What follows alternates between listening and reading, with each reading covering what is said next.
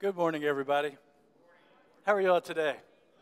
Awesome. It is so good to see you today at Grace Church. Let me welcome you. Let me welcome our online church family. We love our church family online, don't we? Glad that they're here with us today. And if you are new, you've been visiting for a short time, I want you to know that we are glad that you are here today. Welcome to Grace, and you're at a place where you can belong. So thank you for your presence today. We're on part 5 of our series, What is the Gospel? And before I get into that, I just want to take a moment to see, do we have any veterans in our service today? If you're a veteran, would you stand so we could recognize you? All right. Thank you, veterans. We appreciate our veterans. Amen. Amen. And it is good to see Mr. McGrath back in the house with us today. I wanted to go visit him in the hospital, but he said, no visiting. Hospital hair is real. So we're glad he's here today. So we're on part 5. We're wrapping up our series, What is the Gospel? And it has been my intention and my hope, and what I've tried to do in these messages about what is the gospel is to just pour out through these 3 parables that Jesus tells what the gospel is, to capture various glimpses of the good news that Jesus came to share with us. And one of the things that isn't talked about, Jesus, of course, did this because he was responding to the mutterings of the Pharisees and the religious leaders. But one of the things that's a theme in this that is not specifically stated, but it's there, is home. Would you say the word home? Home is a word that is filled with desire, a longing. It is a powerful word. It is like a candle that's lit in the dark that draws us. What are the thoughts, the feelings, the desires, and the emotions that come to you when you think of the word home? Home. And I realize as I say this that for some people, for whatever reason, home is not a place of warm feelings. Home was not a place of long or belonging or joy. Home was a place of ugliness, abuse, and brokenness. And many people experience that at home. But the thing is, even though that's true, there is still a longing within a person's heart who've experienced those things from their home, where they long for home, a true home. I've seen on several occasions people who are sick and near death in the hospital. They offer one simple request. They have one thing that they desire. I want to go home. I want to go home. Because the hospital or the hospice facility, though it can provide better care in those late stages of life, it's just not home. I watched this with my sister, knowing that her time on earth was coming to an end. And she made plain her desire. I want to go home. She came home and would set up a hospital bed for her because it would be easier to help her set up and lay down and everything else. And she got in at one time and she got out. She says, I want my bed. And so we dragged that thing out and set her bed back up for her. Home is this powerful, instinctual draw in all of us. We have this innate desire, longing for home. And people spend money all the time, every year, to go home, don't they? Charmaine was born, my wife, was born in South Africa, Pretoria, South Africa. She's the daughter of missionaries. And Africa calls because Africa is home. I told her one time, I said, if I die before you do, I said, take some of the money that we have. I said, cremate me, fly to Africa, and spread my ashes there so that I will be where your heart is. I even told her she's like, you know, is God calling you to be a missionary? Because if God's calling you to be a missionary to Africa, she would be on the plane already. I mean, it's powerful, the calling to home. And now we're coming up on the holidays. And what do we associate with holidays? There's food, feasting, right? And home. That is part. It goes together. People gathered together, sharing, eating, having joy, making memories. And it evokes images and memories of feast and home. Holidays do, because they go together.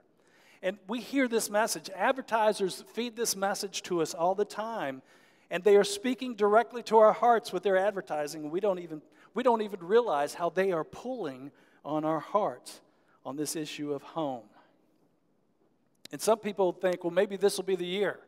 Maybe this will be the year where, because we have this deep longing to connect, maybe this will be the time where I can reconnect and I can experience again some of those things, because whatever it was that I used to have is not here anymore. That moment in time, that feeling, that intense longing.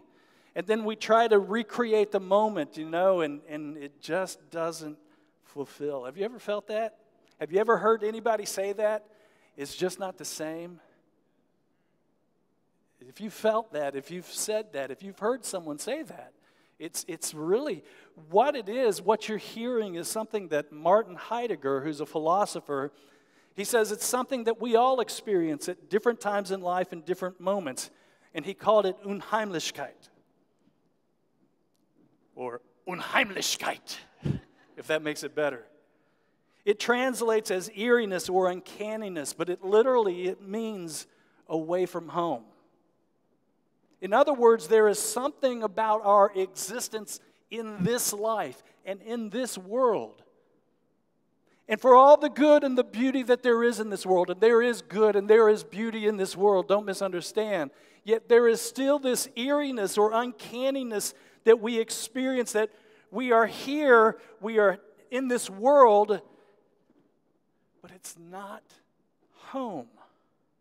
And people experience this especially during the holidays. They have this sense of, I'm away from home. We can look at our world, and many of us I've heard people say this. We look at the world going on, and because for all the good and the beauty in the world, there's a whole lot of ugly and evil, amen? I mean, it just is, let's be honest. There's things happening in across our world right now, in our nation, and it's just like it's not supposed to be this way. We gather at the foot of a grave of someone we love, and they died young. At least when they're older, we go like, they lived a good life, but when they're young, it's like it's just not supposed to be this way. And even when they've lived a good life, there's this part of us that aches, because now love has come to an end, and we long for a love that doesn't end. Well, they loved you to the end. Yes, they did, but now they're gone. What am I supposed to do with this? Because there's no one to receive that from me. We see injustice in the world. Maybe this family experience will help to express what it is I'm talking about by Unheimlichkeit. One of our family trips, it was I think in 2004, my family took a trip to Indiana in a 15-passenger van. The most uncomfortable trip I've ever been on in my life. Bench seats. Oh, it was horrible. Don't ask my wife about it, because she'll tell you. We decided on this trip, we were going up, and we decided that we were going to stop, go by and visit Grandma Hill in Jonesville's home, where she lived. She was long gone. But that's how we knew her growing up. It was Grandma Hill in Jonesville. It just kind of rolled off our lips, Grandma Hill in Jonesville. And so we're in the van, and we're talking about going by and seeing the place. And it was a place, of course, with memories for us as a child. It was our great-grandmother, by the way. But it was especially drawing for my mom, who was with us, because Grandma Hill in Jonesville was like a mom to my mom. And so there's this warmth of emotion and beauty as we're talking about it on the ride there. And I don't know what we were expecting as our anticipation levels grew as we drew near this place, this home in Jonesville. But when we got there, what we saw was not what we expected. See, Grandma Hill in Jonesville's home was a small home located right by the railroad tracks, and You could sit out on the front porch and you could see the train and hear the train and feel the train as it passed close by. I have a picture of my mom. That's my mom up there, featured on the center left. And then if you look over to the left past the brick columns, you see a few trees and bushes, and you can see the railroad track that ran right by the house. And so many great memories and thoughts and expectations. And so we're on this ride there, and we're thinking, you know, warm moments and fuzzy feelings, right? And we get there, and the house is dilapidated, overgrown. It is, I mean, I'll just simply say it this way. I don't know what we expected, but what we experienced when we saw the home, it just sucked the wind out of us. It was a blow. It just was like a heavy, cold, wet blanket. And the atmosphere in the vehicle and in my heart wow. I mean, you know, it was just, and that was it. That was Grandma Hill in Jonesville. And whatever it was not anymore. Brian Duncan is one of my favorite singers. He has a song called When I Think of Home. And in it, he says, he has these words. He says, the seasons and the scenery keep changing. And isn't that true? The seasons and the scenery keep changing. I had memories on Facebook pop up recently. And I mean, like 8 years ago, I didn't have this white stuff all in my hair and in my beard. 8 years ago, this is what pastoring does to you. The seasons and the scenery keep changing, he says. And he makes a note. He says, my home is so far away. Because when I think of home, it's not really here. Unheimlichkeit. C.S. Lewis, in his sermon series, The Weight of Glory, said this. He said, our lifelong nostalgia, our longing to be reunited with something in the universe from which we feel cut off, to be on the inside of some door which we have always seen from the outside, is no mere neurotic fancy, but the truest index of our real situation. Do you hear what he's saying? That feeling that we capture something, we see a glimpse of it, and we can't go back and grab it again. It just happens. And then it's like we're on a door, on one side of a door, longing to see the other side, but somehow it's just beyond our grasp that there's something there, but we can't get hold of it. Unheimlichkeit. We are away from home. That's what he's describing. And our hearts long for something that is real, that satisfies, and that lasts. A love that can't be lost. An escape from death. The triumph of justice over wrong. And while we see glimpses of that here, the truth is those things will never be found here. They're not. And when we look for them, we end up disappointed and unsatisfied. Just like Jonesville, Indiana. I have a question for you. If we are made for this world, why do we leave it? If we are made for this world, why doesn't it really truly satisfy our deepest desires and longings? If we are made for this world, why do we have to search so hard to find a place to fit in and belong? Tim Keller said it this way. By the way, if you know Tim Keller, I love Tim Keller. Bless the Lord, he's with the Lord now. This year he went, and he's the one who has had such a profound influence on my understanding of these parables. We're getting to them in a moment. This is the introduction, the longest introduction ever. Tim Keller said this, if this world is all there is, why do we feel out of place in a world where there's injustice, even though all you have in nature is the strong eating the weak? So, simply put as this, nature is what nature is. It's strong eating the weak. If you don't believe it, watch a nature video. You'll see it's pretty clear. That's just this world. And if we're made for this world, we have nothing to complain about because that's just life for us. But if we're made for a different world, there's something in us that will cry out and say, I'm not home. I'm not where I'm supposed to be. The three parables that Jesus tells speak directly to this issue, Unheimlichkeit. I had to look that up to pronounce it correctly. There is a lost sheep, there is a lost coin, and there is a lost son. They are lost. They are away from where they ought to be. They're not home where they belong. And it reminds us of this important biblical truth. We are lost, and we long for home.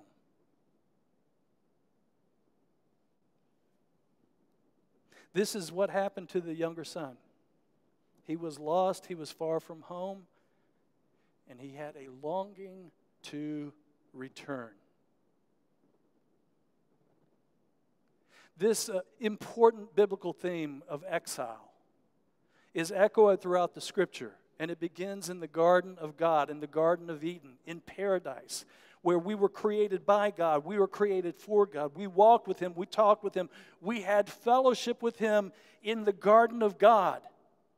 But then our great-grandparents couldn't even keep one law. They couldn't keep one command. Don't do this one thing. That's all God said.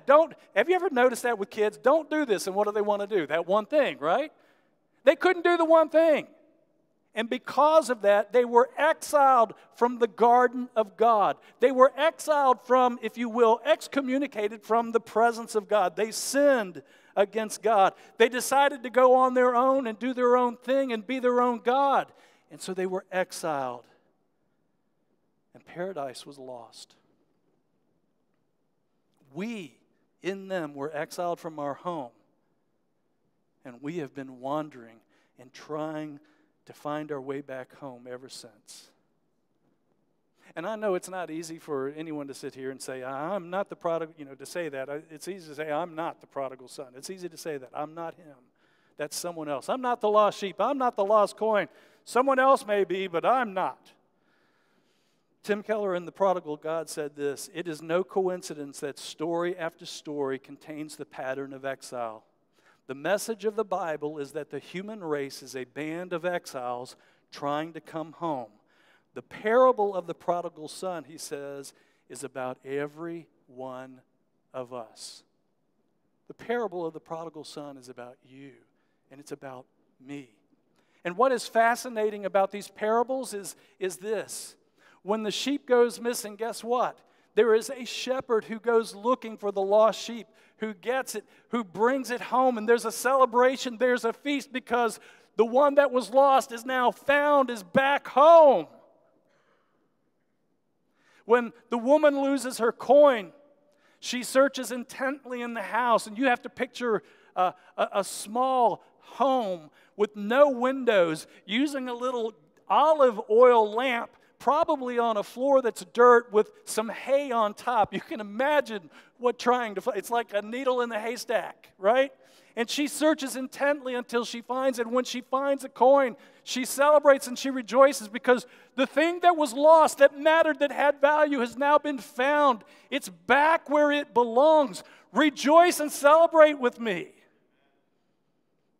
But when we get to the lost son, who went on the search and the rescue? Who went to find the lost son to bring him home? Whose responsibility was it to bring the young lost son who was exiled and bring him home? The answer to that question was well known to Jewish audiences. Since the time of Cain and Abel, am I my brother's keeper? And God's like, yes, you are. Yes, it's your responsibility. The older brother didn't care about his younger brother, didn't care that he was exiled, he was away from home, that he was hungry. He was content to let him stay lost that way.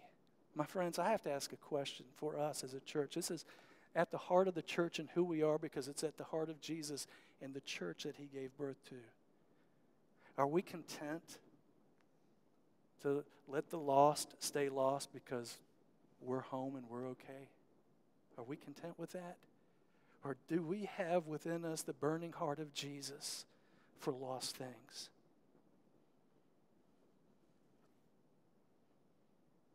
When the younger brother came to his senses, he knew he needed to go back home, right?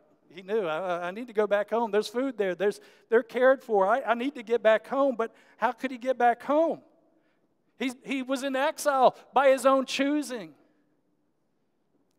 J.R.R. Tolkien, see, that's three now. Lewis, Tolkien, and Keller. You got all three today. He said this. He says, we all long for Eden and are constantly glimpsing it.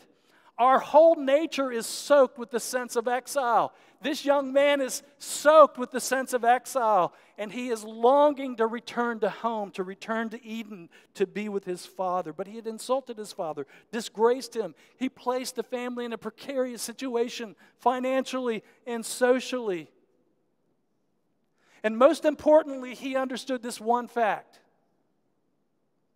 Because when he thought about coming home, he said to himself, he said, I am not worthy to be called your...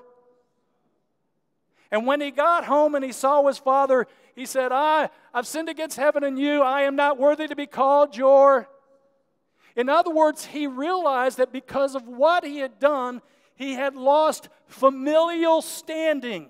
He had no standing as family because of his actions. His actions, his sin exiled him and alienated him from the Father. So his best hope was, take me back as a hired hand.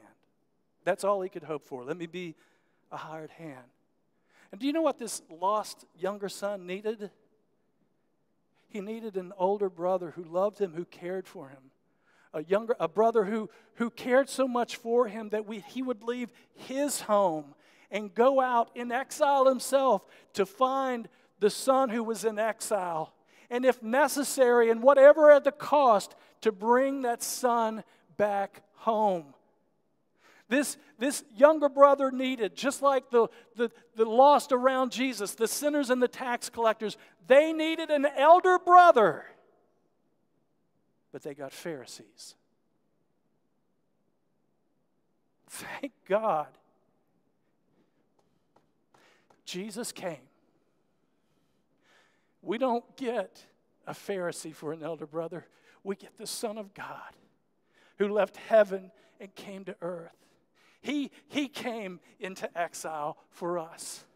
And he paid the ultimate price to redeem us and to bring us back home so that we could have family standing again. And he was crucified. He suffered outside the gates. He was the outcast. He was cast out so that we could be brought in. And on the cross, he paid the price with his life for our sins. Though we lost our standing as sons and daughters of God, because of Jesus, our standing is restored. And we're brought home. Isn't that good news? And see, that's when the party begins. Did you notice that in the story? Every time something lost is found and brought home, there's a party. Listen to the story, just a portion of it. The father said to his servants, because the younger son had come back home, quick, bring the best robe and put it on, and put a ring on his finger and sandals on his feet. Bring the fattened calf and kill it. Let's have a feast and celebrate. For this son of mine was dead and is alive again. He was lost and is found. So they began to celebrate good times. Come on, right? Yes. And when the older Pharisaical brother complained about it, he looked at him in love. He went out to this son and invited him to come in to be a part of the celebration. Because everything I have is yours. We had to celebrate and be glad, he said, because this brother of yours was dead, is alive again. He was lost and is found. Listen, what do we do when we get together as families? We eat and we celebrate, right? We partay because it's the thing to do. Special occasions call for a feast and celebration. And the Bible says that when lost sons and daughters come home, it is time to celebrate. In fact, one of the most important things, key things in a life of a church that indicates that their heart is where it needs to be and they are on mission is that they rejoice that the lost are coming home, and they are involved in the mission of God to see that happening. In feast and biblical times, not like ours today. Slave all day cooking a Thanksgiving meal, right? Most ladies will go, uh-huh. Hours upon hours cooking that meal. And you sit down, and 30 minutes to an hour later, it's over with. Oh, sorry, I got to go now, right? And they're gone. Feast in biblical times lasted for hours. It would get dark. There's no need to, you couldn't do any more work, so let's all get together and feast. Let's celebrate. I mean, wedding feast, they were like a week long. I couldn't afford that.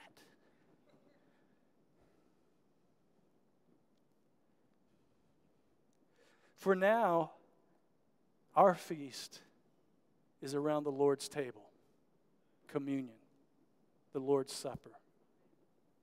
That's where we feast. But I need to make you aware of something very important. At that feast, today's not a day for communion. I thought about us doing it just because of this.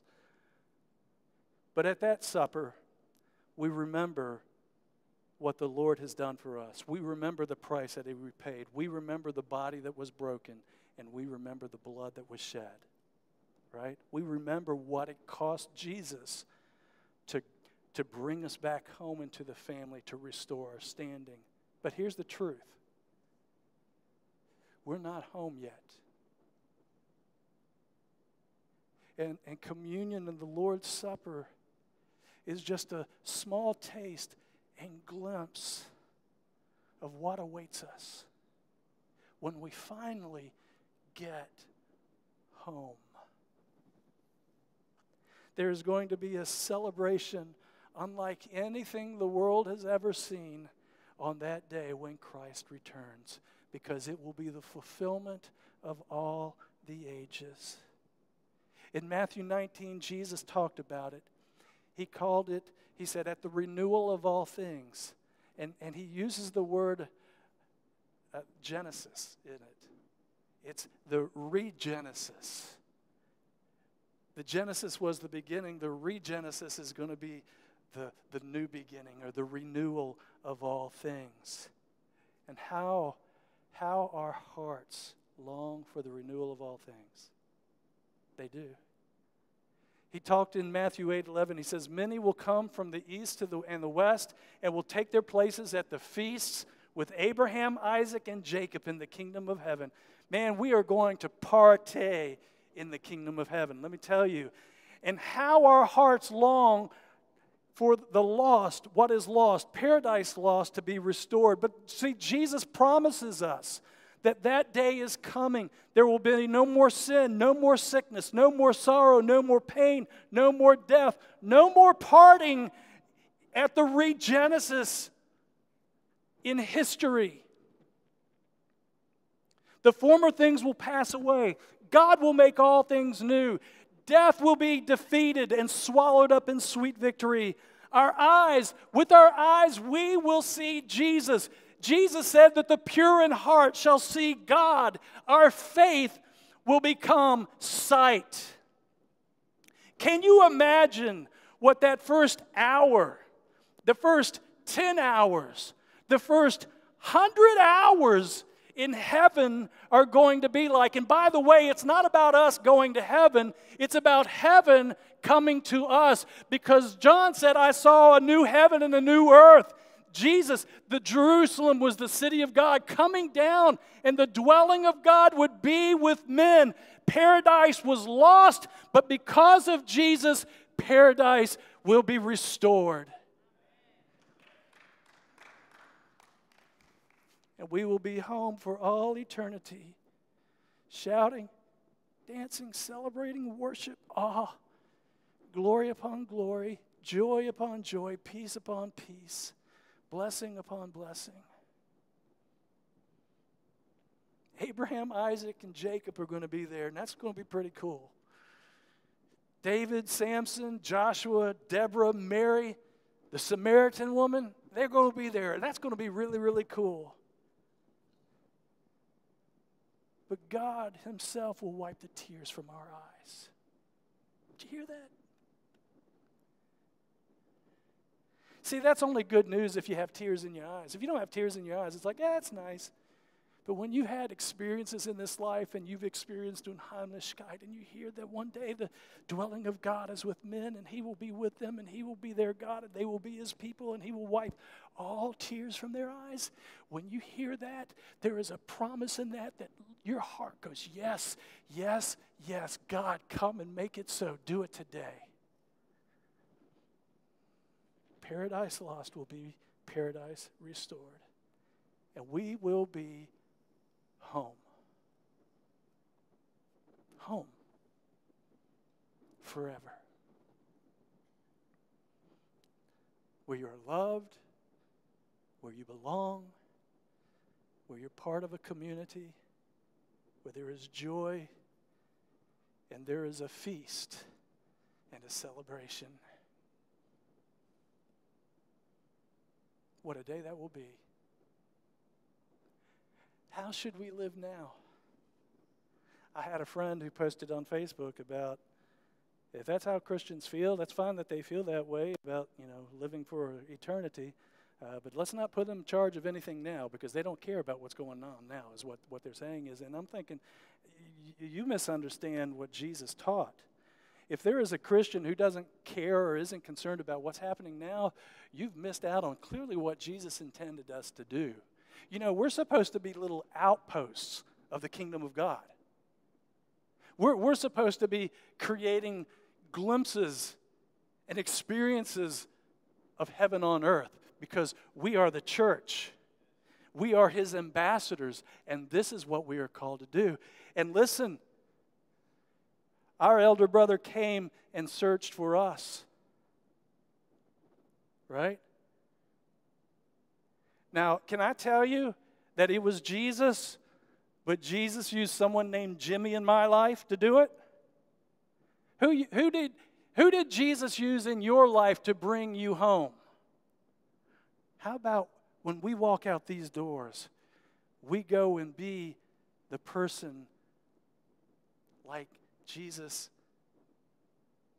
in our lives to others. Amen? Let's listen. Exile is real, and people in their hearts are experiencing Unheimlichkeit, and they are looking into various different things, trying to find something to fill that in their lives, that this away from home feeling. And there is only one answer to that, and that is Jesus Christ. We have the answer. So as we go out today, let's proclaim him to the people that we know and share his love with others. Amen? Amen. Father, thank you. Thank you so much for Jesus. Thank you that because of him, though we were in exile, Jesus, you came for us, seeking and saving that which was lost. And at your own expense, you paid the price to restore us in familial standing so that we could be sons and daughters of God. And now, you have given us this incredible, incredible hope